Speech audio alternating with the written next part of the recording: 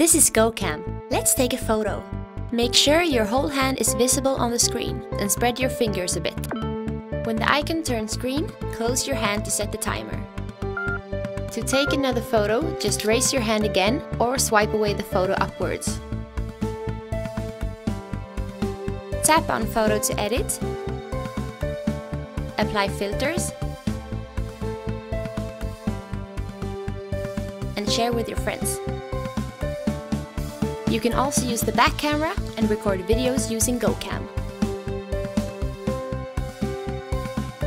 Start and stop video recording the same way you take a photo.